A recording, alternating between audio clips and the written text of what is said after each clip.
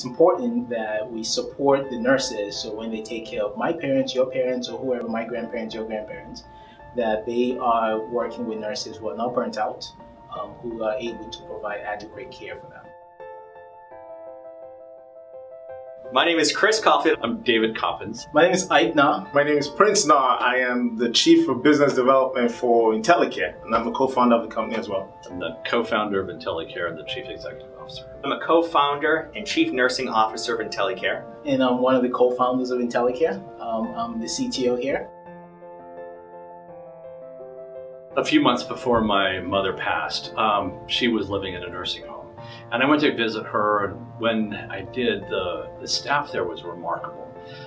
They were so amazing, patient, caring, and really dedicated to what they did. And even when my mother was getting pretty grouchy in her last few months, they were remarkably patient with her, really understood what her position was.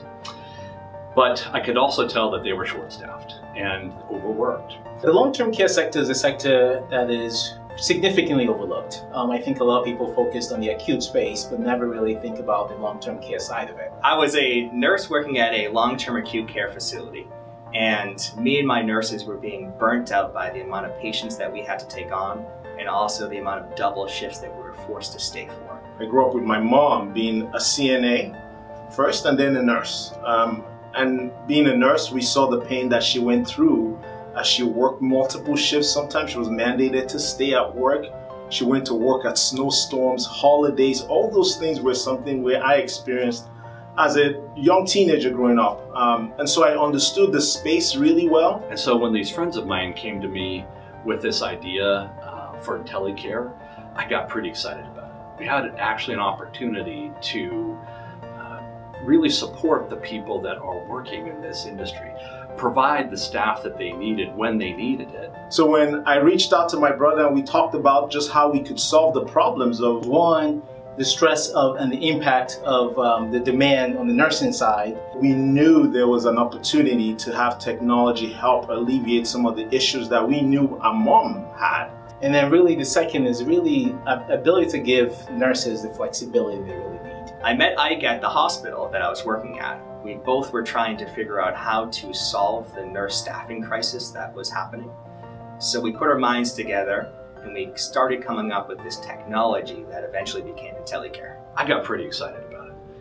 We really could actually help support them because they were frequently short-staffed, they were overworked, and you could see that some of them were even getting to burnout, which is obviously not what they wanted when they really dedicated their career to this. They care for the patients just as much, but there's not enough opportunities for them to advance their careers sometimes, or for them to even have the necessary training to care for those patients in those space.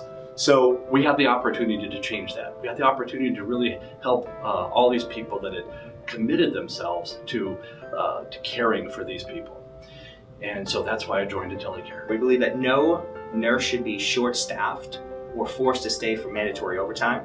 We also believe that no patient in healthcare facilities should be putting their patients at risk. The people that have really dedicated their lives to working in long-term care, I think they're angels, honestly. I can't imagine a harder job, but a more important job to be done.